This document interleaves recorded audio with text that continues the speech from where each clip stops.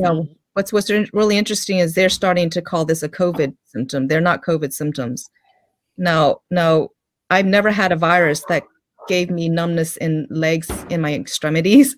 I've never had a virus that gave me heart palpitations. Sure. I've never had a virus give me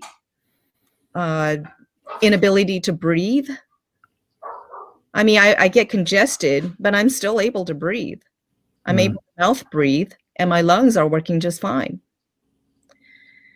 So what happens when you get headaches? These are just external symptoms of what is happening to your blood. It's an immediate effect. Okay, it's an immediate effect because I have proof. This teacher's blood coagulated within just 1 day's worth of exposure. That's awful. From single cells that were happy side by side, round, plump cells, happy cells, to something that was so congealed, corrupted. It looked like flesh. And the blood on the slide was brown. When I took her blood that morning, it was red, excuse me, and it was flowing. By the end of the school day, it was brown. I could barely squeeze the blood out. It was just, you know, and the slip cover could barely get pressed onto the droplet of blood.